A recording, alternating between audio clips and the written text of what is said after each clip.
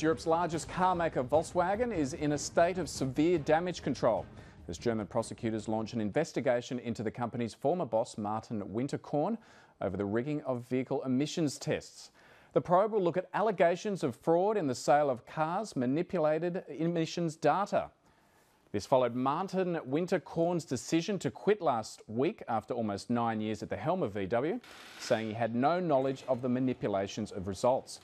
Volkswagen has admitted to cheating diesel emissions tests in the United States in a scandal which it says may affect 11 million of their cars. The crisis is an embarrassment for Germany, which has for years held up Volkswagen as a model of the country's engineering prowess. The German car industry employs more than 750,000 people and is a major source of export income. And the country's Deputy Finance Minister has been quoted as saying the scandal would have a big impact on the EU's biggest economy. Since news of the scandal broke, Volkswagen shares have plunged around 40%, wiping more than $39 billion from its market value. Another $25 billion in penalties have been imposed by the US alone.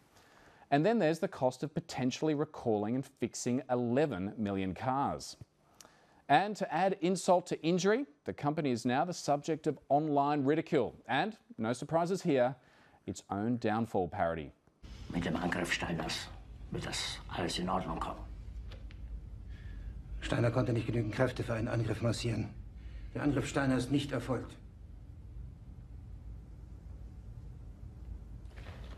Es bleiben im Raum Keitel, Jodl, Krebs und Burgdorf.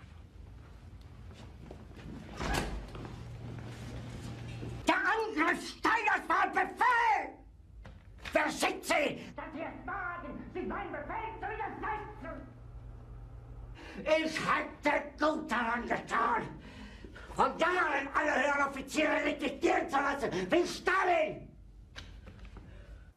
We're now going to cross to the man whose research triggered one of the world's biggest ever corporate scandals. Dan Carter is the interim director of West Virginia University's Center for Alternative Fuels, Engines and Emissions. His small research team first released its findings on Volkswagen's true emissions from diesel cars around 18 months ago. But it's taken till now for Volkswagen to be held to account. Dan, welcome to Lateline. Thanks for having me. Can you explain to us the tests you and your team were doing on Volkswagen cars that triggered this whole scandal? Yeah, basically our team used portable emissions measurement systems. These are miniaturized emissions measurement systems that were actually pioneered back in the early 2000s to look at heavy-duty diesel emissions, and these equipment can be put on the automobiles and driven around normal driving routes just like the consumer would navigate them. Why were you doing these tests in the first place? The International Council on Clean Transportation, ICCT, issued a request for proposals, and that request was basically to study the emissions production of small passenger car diesels in the United States market. We responded to that RFP. Our proposal was subsequently awarded, and that then resulted in us recruiting vehicles, and we recruited 3, tested those over real-world routes, and actually engaged our colleagues at the California Air Resources Board basically to pull those vehicles into their laboratory and test them according to the same certification tests that the vehicles would have originally been performing against. And that move was basically to validate that the vehicles that we had selected weren't improperly or misrepresenting the rest of those make and model cars. We didn't want to get a lemon, as you say. Did you randomly select these cars? Did Volkswagen get unlucky? Yeah, we randomly selected all the vehicles. I mean, if you look at light-duty passenger car diesels in the U.S., there's not a huge availability of vehicles. We looked at Mercedes, we looked at BMW, we looked at Volkswagen. We were more successful in Volkswagen. And the Volkswagens also did offer 2 different technologies. The Passat uses a selective catalytic reduction, whereas the Jetta uses a lean NOx trap. And then we chose a BMW because it also had selective catalytic reduction to do a comparison.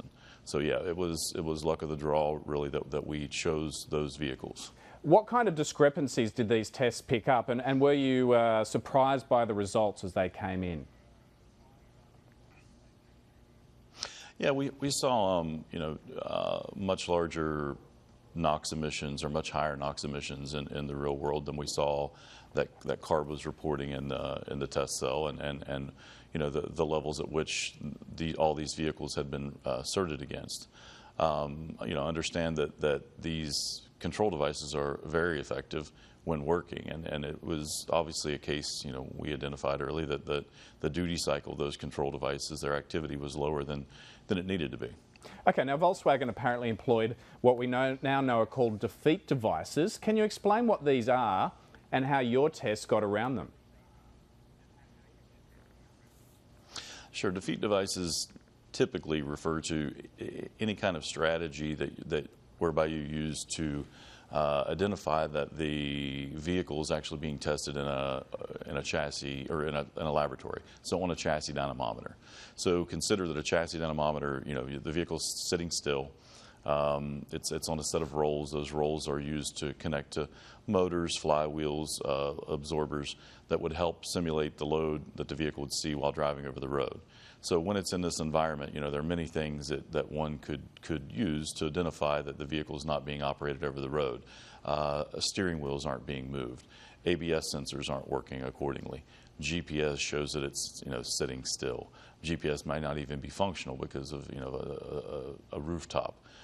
There's many things that can be used. Anything basically that can be used to detect that the vehicle is not operating, under normal conditions. And so when we have the emissions equipment on the vehicle rather than connected to the stationary vehicle, the vehicle believes it's just driving as normal.